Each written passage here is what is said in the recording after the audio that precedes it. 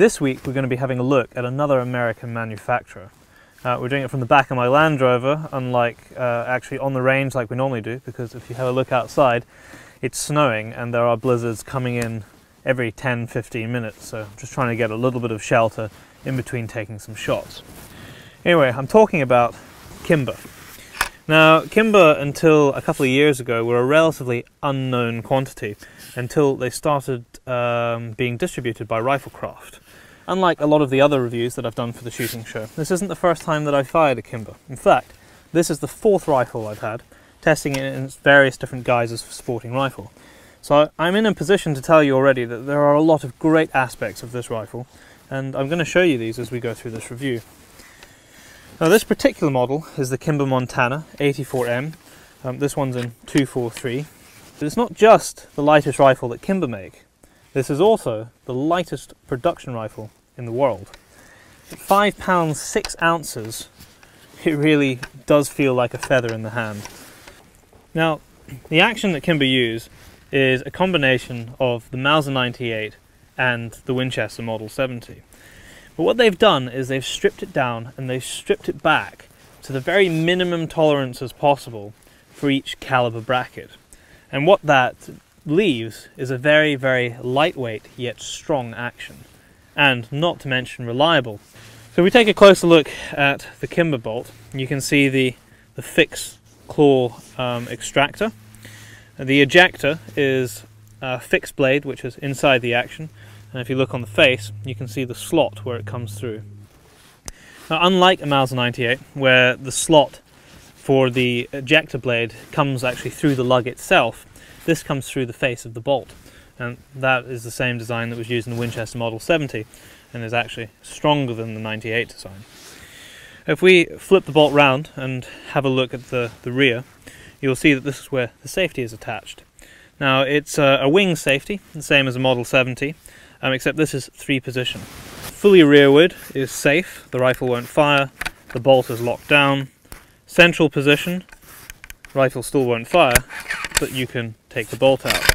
And of course, fully forward, and I know that the chamber's empty, the rifle will go off. Now, this stock is not just a standard composite stock. It is Kevlar infused, which allows Kimber to make a stock that is both incredibly light and incredibly strong. Now, when I say strong, I'm not referring to what I'm normally referring about, which is it is a nice rigid stock where the forend doesn't flex. I mean incredibly strong. If you want to have a look on YouTube at Kimber stock destruction, you will see two guys putting a Kimber rifle through hell, blasting it with SSG from a shotgun and doing all manner of things to it to try and break it. And the Kimber stock holds up without even a crack. And that is to do with the Kevlar that is built into the composite. You may think that for such a light rifle, it could be quite abusive to fire, especially in a bigger caliber like a 308. Now, I have actually fired the Kimber Montana in a 308, and I can tell you that it is actually nicer to fire than the wooden stock version. Now, it took me a little while to try and work out why that could possibly be, and the only conclusion I could come to was that it was the Kevlar weave inside the stock actually absorbing some of the recoil that would otherwise be felt and transferred to you through a standard wooden stock.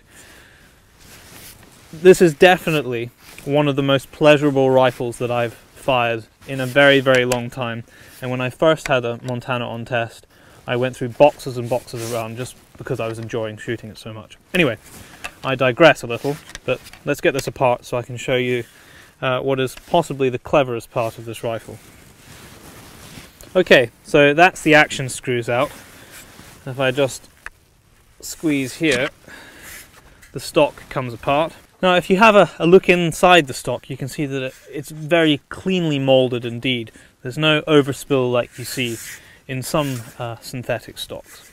But what is more interesting than that is the fact that there doesn't appear to be any bedding in here.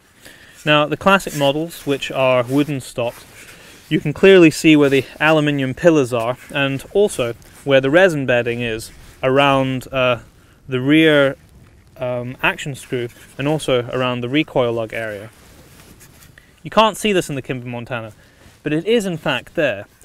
Now, what Kimber have very cleverly done is when they mold this stock, they mould it round an exact replica of the action of the rifle that's going to be bedded inside. So that means that from this point here, all the way to about an inch, inch and a half past where the barrel starts, is completely bedded and touching every surface of the metalwork. And they do that without having to add any extra resin. And of course, that not only makes it stronger, it is also a weight-saving exercise. Now, pillars. You can't see any pillars in this, but they are there. In fact, if you turn the rifle round, you can see the bottom of the pillars in the stock. Now, these pillars are built into the process when the stock is manufactured in the first place. Very clever, and just that little touch from Kimber that lets you know that this is a very, very well thought out rifle. Now, the last thing with the stock is that you will notice there is no magazine here. In fact, there's not even a floor plate. This is a blind magazine. You load each round from the top, and then to eject the rounds you have to semi-chamber them and eject them into your hand. Finally, let's look at the trigger guard. Now, I have to applaud Kimber for this. A lot of manufacturers who go down the process of cutting weight off their designs would look at a trigger guard and say, let's make it synthetic. Kimber haven't done that. What they've done is they've made it stainless steel, the same as the rest of the rifle, and this is the right decision to make. So great job by Kimber on that. Now, let's just put the stock to one side and get the metalwork back out. The final thing to talk about before we put the rifle back together and let you see how it shoots is the trigger unit. American manufacturers are not renowned for producing excellent triggers. In fact, they're renowned for producing some pretty rubbish triggers. They have always historically tended to be very heavy, and that's due to legislation in America, and because of that, quite creepy and uneven brakes. I've fired a lot of different Kimbers, and that has not been the case with any of them. In fact, I would go as far to say is the trigger unit on the Kimber is excellent. It's fully adjustable, and you can see the adjustment screws here. But when the rifles come from Riflecraft, certainly judging by the rifles that I've had on test, you probably won't have to adjust them anyway. Certainly I've been happy enough to use them as they've come. Finally on the trigger, if you have a close look at the trigger blade, you will see that it's really quite fat and wide. It's probably actually the widest trigger blade of any rifle that I've tested, and might not be to some people's taste, but I really do like the nice wide trigger blade on my finger. It's really comfortable and easy to grip, and just sits nicely when my hand curves over the pistol grip. Well, I think that pretty much covers everything. I think the only thing that's really left to do now is put the rifle together and then talk about how it shoots. Well, we've had to cut the range shooting a little bit short today. There's been blizzards coming over the hills this whole day, and we've had to shoot in the gaps between the whiteouts. But fortunately, I've shot a lot of Kimbers before, so I know how well they shoot, and the bottom line is they're excellent. And this rifle is actually my own. I've decided after shooting them for 2 years that I had to add one to my armoury. And this 243 is also a 1/2 inch shooter. Today the conditions were difficult and I was trying 105 grain geckos, which are just a little bit heavy for this rifle. But even still, in these terrible conditions, I was still able to return decent groups. This one needs a few clicks down. So the bottom line with Kimber is that they have done a brilliant job in modernising an action that was world renowned and respected. They brought it into the 21st century and they've made a rifle that everybody can enjoy at an affordable level.